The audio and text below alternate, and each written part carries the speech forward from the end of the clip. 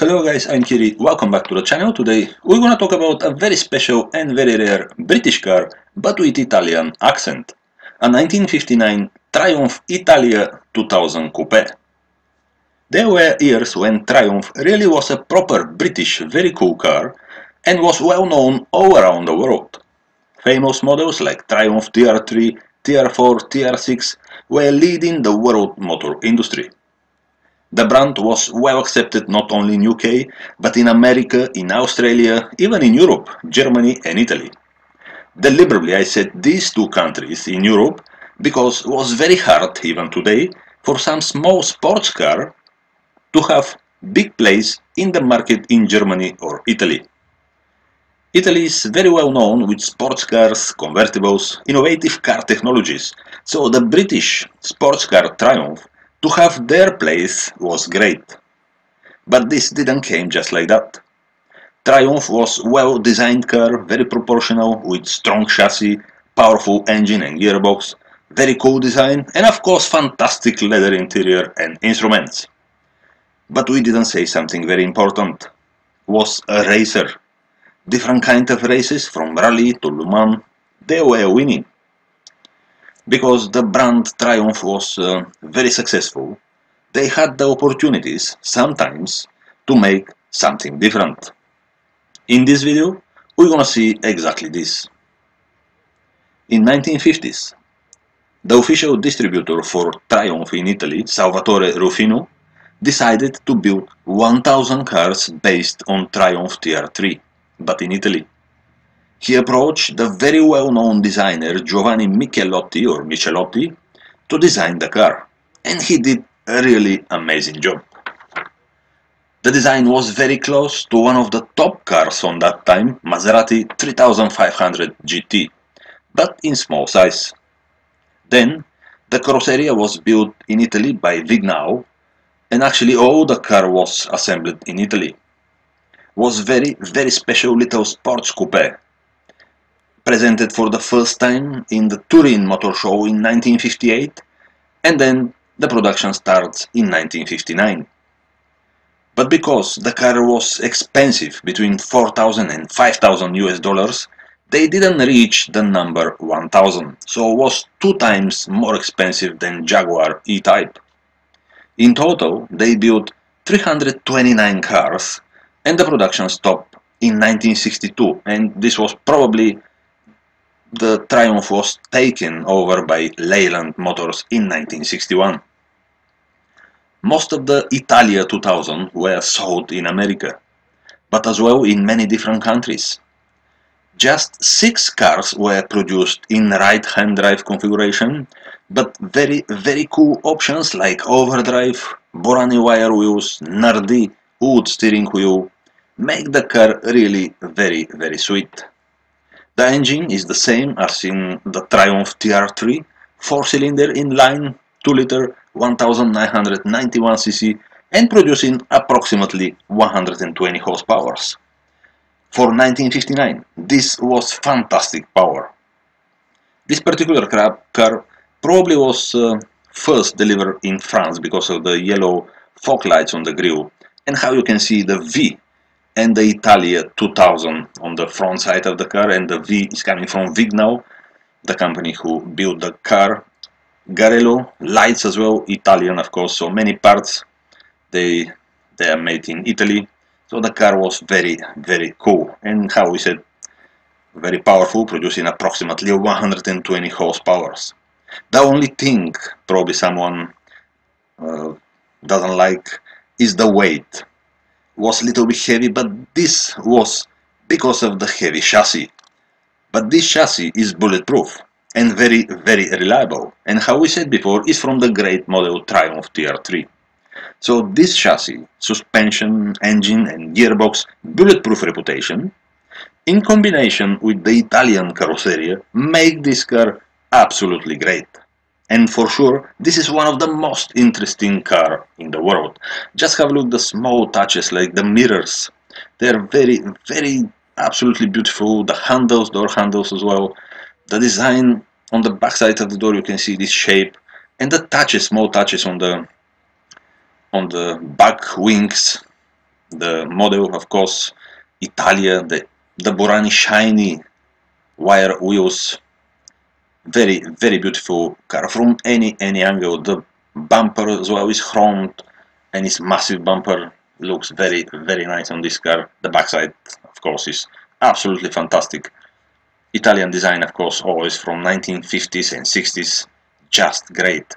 And I'm gonna say again, in combination with this Triumph TR3 chassis and the powertrain as well, it's just amazing.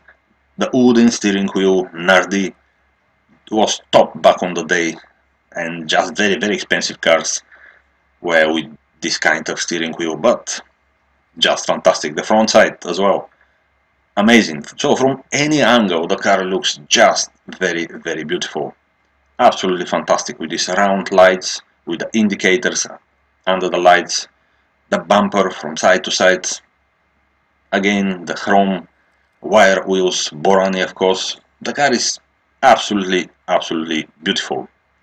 But maybe it's better to hear some information from the guy from the TR registry, so from the Triumph TR registry, and of course they know much more and better about these cars.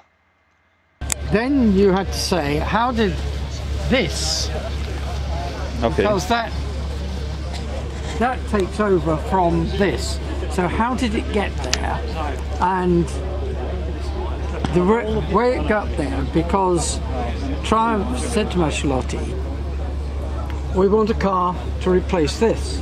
Right. So he designed this, Okay. and he came up with it, and as you can see, 329.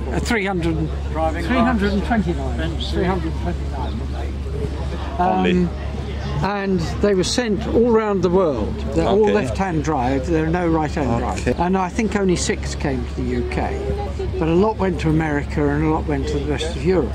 Okay. And they were given to the dealers, and they were looking for the reaction to it. Oh, right. And all the dealers said exactly the same thing, which is, this is one of the most beautiful cars ever made. Exactly. And I think probably he might have even thought that as well.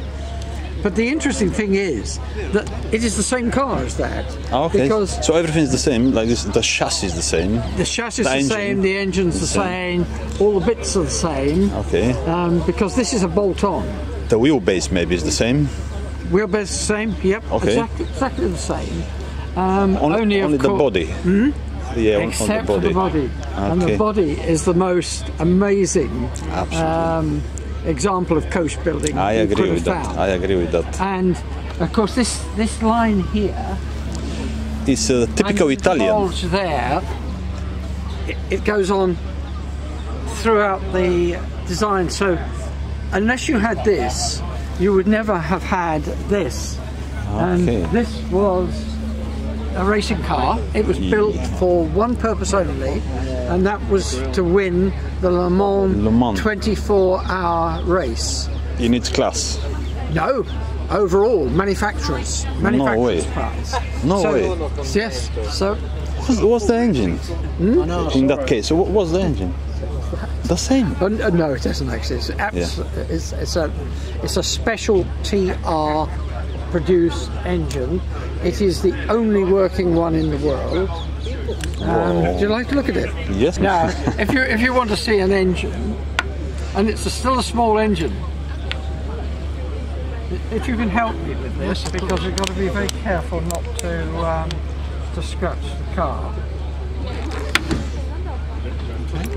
Right, and twist that, and it comes up nicely. Wow. So this engine specifically was built to win Le Mans. The whole aim of this exercise, and Machelotti produced this design. The design.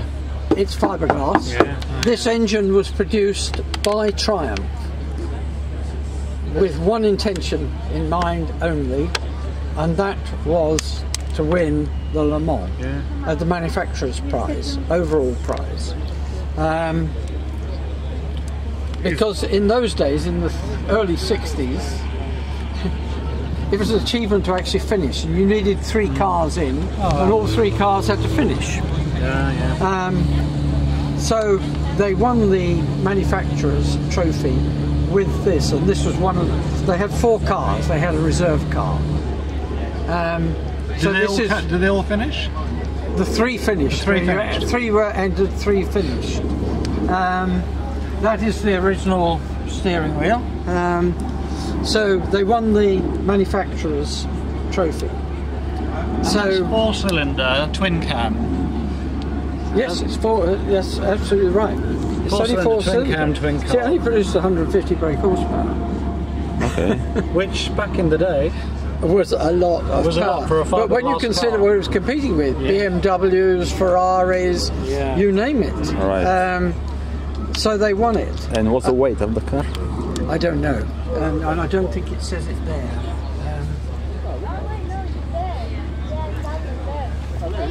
Yeah, we had a magazine at one time. So anyway, it won it. So having won it, they then said we're not going to enter again because you can't better that. So they then went into rallying, and Ancelotti designed that. Okay.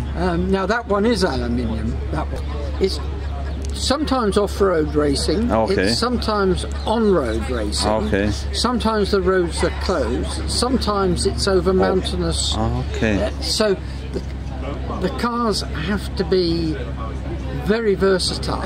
Okay. Because they corner ridiculously. It's a special technique. Quite often they're on mountain roads. All right. Special And suspension, maybe. I'll show you something about it, which is unusual.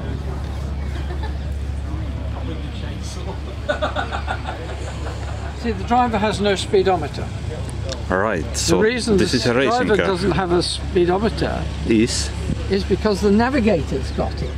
Because they have a Okay. navigator, so they have to navigate around a course. okay. And the navigator has a map, and Okay. he knows that they're going to come to a difficult corner, so he says, Slow down. right, corner 90 degrees, slow down. Okay. Okay.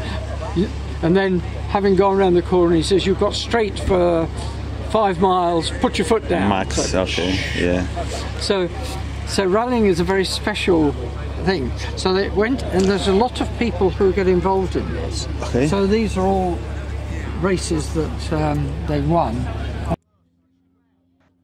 So guys, I think these cars from that era, from 1950s, from 1960s, Triumph TR2, TR3, TR4, even TR6 and even Triumph Stack, they were absolutely amazing cars, very beautifully made, absolutely fantastic, and they were completely different, but everything changed after 1961 when British Leyland took over Triumph, so everything is changed on that time, and now it's completely different story. So guys, I hope you like the video about these fantastic cars at Triumph, especially this nice model. If you like, please subscribe and see you next time. Bye.